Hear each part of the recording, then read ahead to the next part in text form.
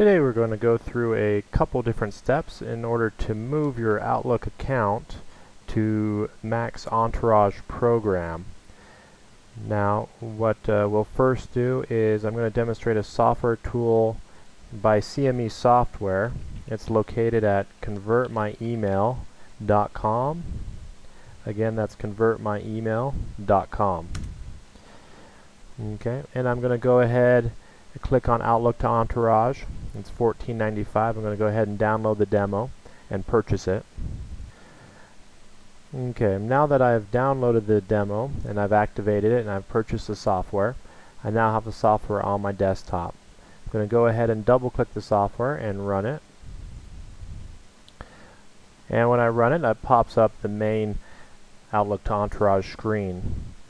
If I just want the easy method, I'm going to go ahead and click Start and run through this. Then I'll run through the advanced options as well. So next ask me if I'm ready to begin. Go ahead and click Next. It'll now export all of the Outlook data. Now this tool does not transfer notes or tasks, but it will transfer your emails, your attachments, your contacts, and your calendar items. So a good 3 out of 5. So it's now finished. I'm going to click Close. And here is my Outlook.rge folder and then the CME log report. Next I'll take the Outlook.rge folder and I'm going to zip it. And for that I'm going to use 7-zip. There's also WinZip and PKZip. Okay. This is necessary in order to keep the emails on the transfer to the Mac computer. So I'm going to add to archive.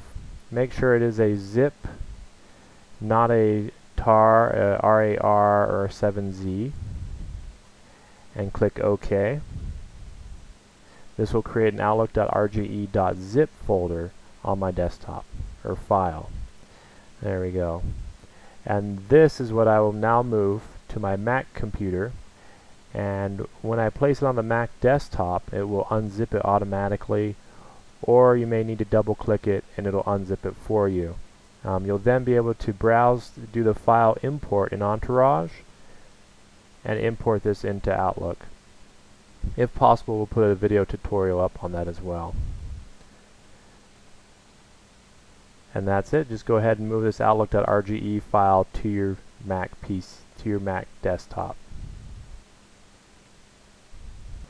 Pretty simple process. If you have any questions, please go to convertmyemail.com and they'll be happy to help you.